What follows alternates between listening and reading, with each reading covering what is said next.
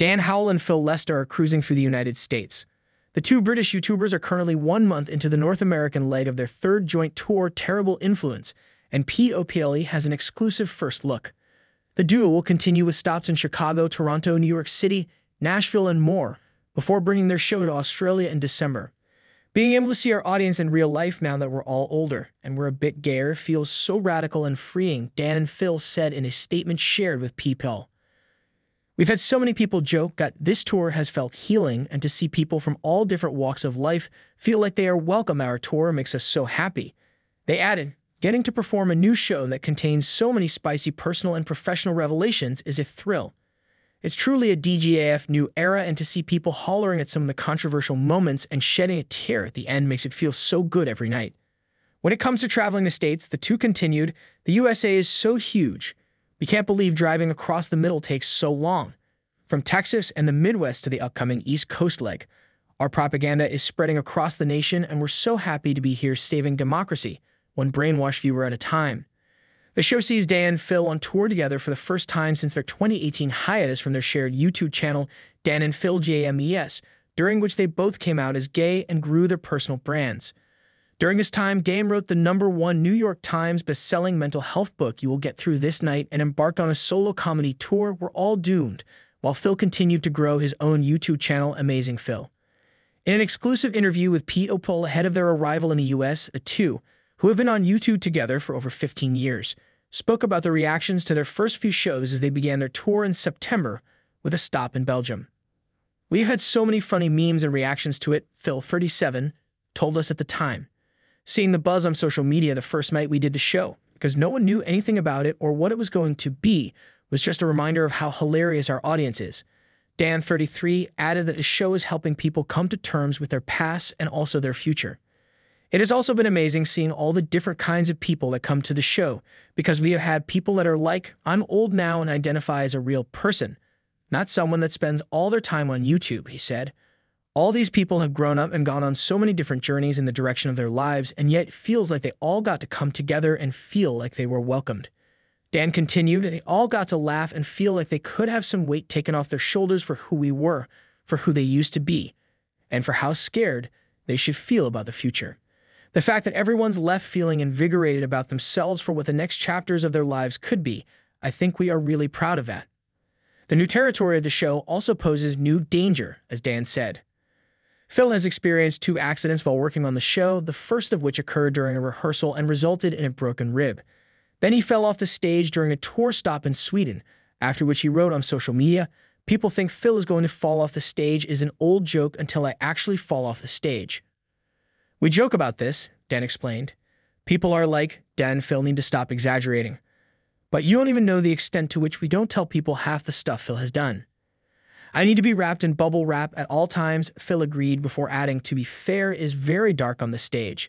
I thought I was leaning over the edge. There was no edge.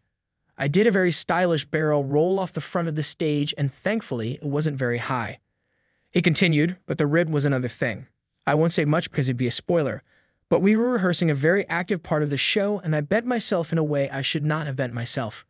Beyond the challenging physical aspects of the show, Dan noted that this specific scene also includes an emotional element where they are jokingly being quite confrontational about a lot of things that would have, in the past, been considered sensitive topics, whether it is about us and our audience or just like people on social media, and what this culture is. As for what the duo enjoys most about touring the United States, Dan quickly noted that Phil is looking forward to sugar. "Yeah, I have a sugar issue," Phil confirmed. "Everything in the US has more sugar in it, so that's always quite exciting. The pancake stack I am going to get as soon as I arrive in America is going to be legendary."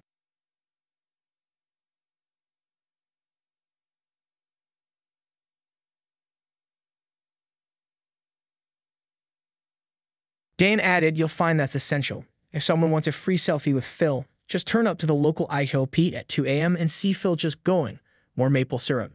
The two shared a story from their 2018 tour, Interactive Introverts, where their bus broke down in the middle of Texas, and the only place nearby was a Denny's. "So we ended up going there having a breakfast slam at like 3 a.m. I was like, I think I get American culture," Dan explained. "This is it, the slam," Phil added. Meanwhile, Dan is most looking forward to bus life. "A lot of people go touring. Don't you just hate it? Imagine being on a bus cramped up with all those people. And I'm like, I love it. Get me out of the house, Dan shared. We are not meant to just be spending all day in our head being anxious about stuff. We are meant to go outside. And I found that the only way I can do that is to book a tour and commit to dragging myself outside of the house. Following their return to YouTube and their joint brand, Dan said that they are living in this radical present where we are just seeing how things go. However, they are still aware of the demand for them to take on more big projects, particularly in relation to their former jobs as presenters on BBC Radio 1, where they hosted a weekly radio show and interviewed A-list celebrities like Taylor Swift and Fall Out Boy at special events. Yeah, that was really fun, Phil recalled. I think there was a lot of anxiety for me doing the radio because you have to press a lot of buttons. You're live, so I can say anything. Anyone knows that me, unfiltered and live, is a dangerous mix, especially when you're the BBC. Dan added, people keep asking us. They are like, Dan and Phil, we need you to get back doing these presenting jobs. You want to come back? Do the radio, do this awards show. We are like, oh my, maybe we'll do it for the people. He continued to note that people are also begging him to return to his solo YouTube channel, but for now, they are focused on the tour. This Dan and Phil comeback was so low-key, Dan said. Literally, we had no plan for it. Phil was like, just sit down, play The Sims, play a little card game. And it is the most light, casual content ever. People were so enthusiastic about it, and now they are like, what is the future? People are begging us to do radio, they want us to do a podcast, they want us to do all this other stuff that their favorite YouTubers are doing. So now we are like, okay, we hear you, Dan, Phil 2.0 when we get back from this tour. Honestly, it sounds like a threat. Yeah, Phil agreed. What is it going to be? We are not sure, but we are excited about it. Tickets for Terrible Influence are now on sale.